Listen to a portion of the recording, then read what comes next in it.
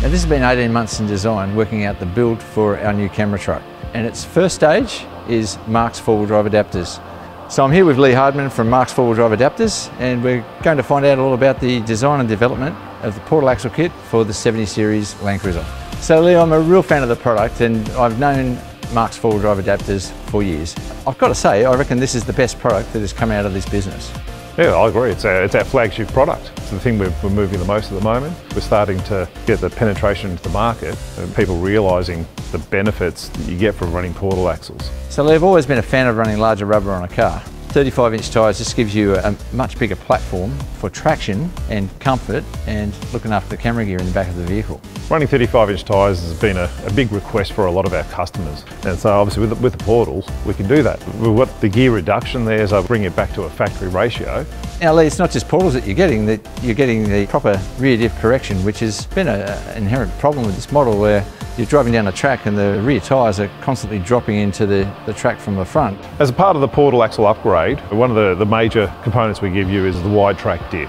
We manufacture a full diff housing, so it's the correct width, and then the portal gearboxes bolt to that. We also upgrade the swivel housing, so it's a one-piece swivel housing compared to the factory two-piece swivel housing. We also run a full breather system. The portal axles, the diffs, we're running breather lines right up into the engine base. We also upgrade the brakes. We upgrade to a Dalios brake rotor here, and we also put a high temp ceramic brake pad in. We also changed the brake lines. We swapped them out for a stainless steel braided brake line.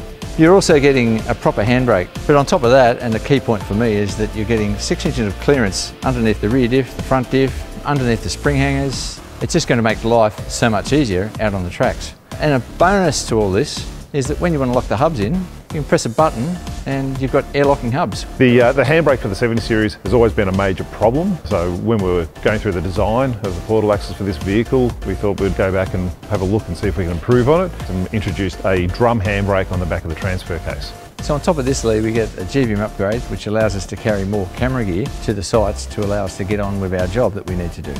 On the 79 Series, we've got a 3,950 kilo GVM. Probably that's what you need to carry all your camera gear.